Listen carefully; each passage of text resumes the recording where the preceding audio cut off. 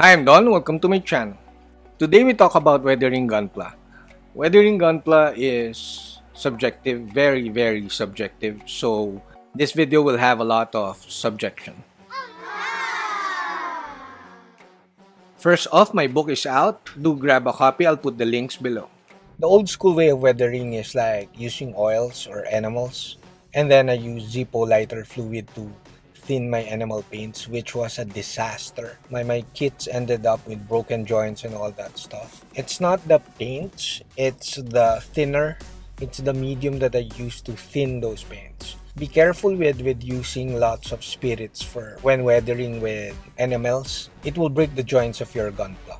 Using enamels is like really good because it dries slow, you could blend it. It looks realistic, it's soft, the transitions are soft and all that. Some people find weathering with acrylics a bit tricky, but in reality, you just have to use retarder if you want, or glaze medium or medium. So by using mediums, you tend to like replicate the slow drying time of enamels and oils.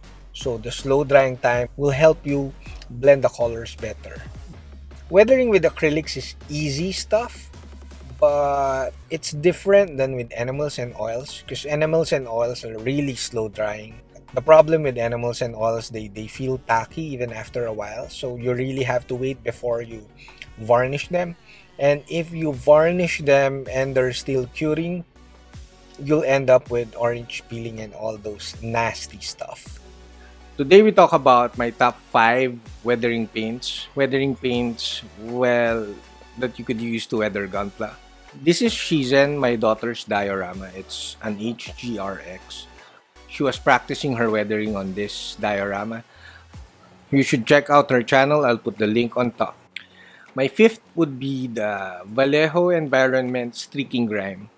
You could use it for streaking. It's really easy to use. Thin a bit with water for the first streak, the first line, and then use the unthinned paint for the root of your streaking. Let those dry in between coats or in between strokes, and you'll have a really nice effect. Number 4 on our list, the Game Heavy Sienna. Simply because it's extra opaque.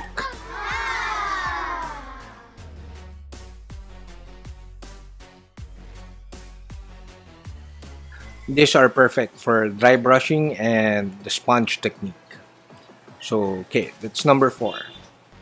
We have a bonus paint I'll show you. So basically this list is top 6, but it's a bonus paint I'll show you at the end of this video.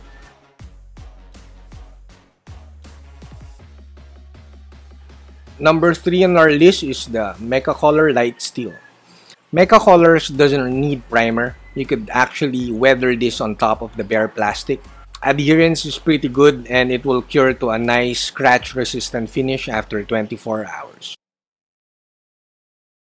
So that's top 3 in our list. 4th on our list is the Light Rust. It comes in 35 ml. Of course you want lots of washes, so I'd go with this one for the top 5.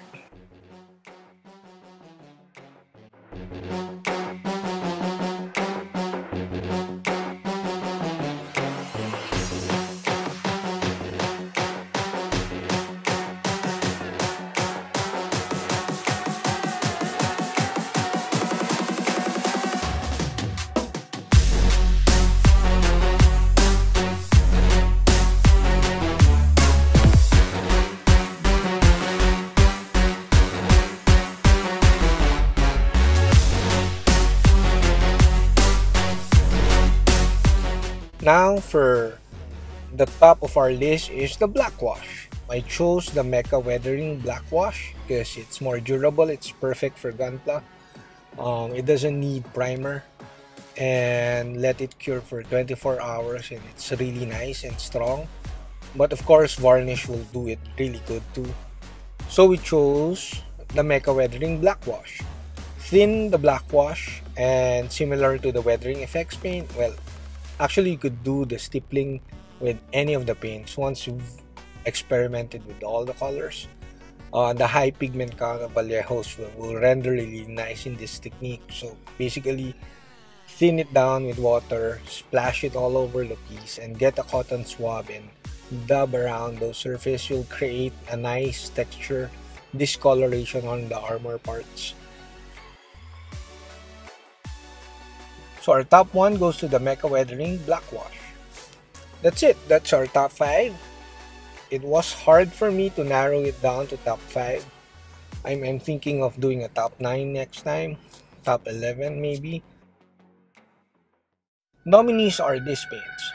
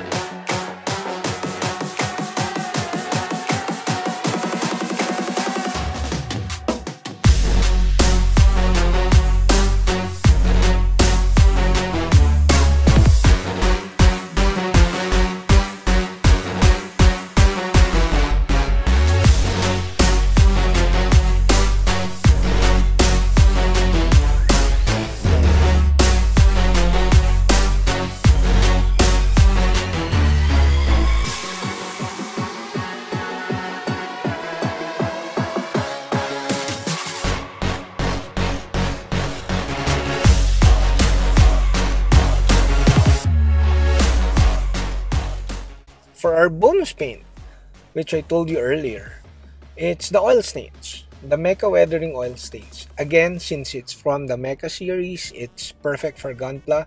You could paint it over bare plastic and let it cure for 24 hours, and if you want you could varnish, but it's really nice and durable after 24 hours.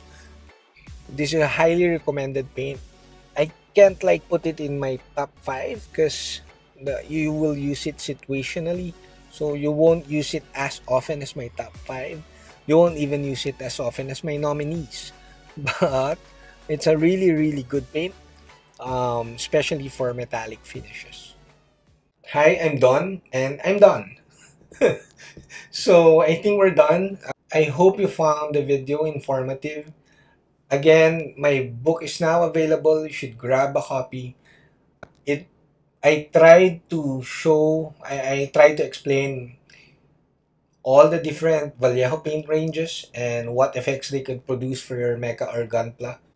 Message me if you have questions where to get them, but they're available for US and Canada people. They're available at USA Gundam store.com. For international orders, you have to contact myhmshop.com. I'll put the links below. So that's it. Like, comment, and subscribe, and watch my other videos. Saludos!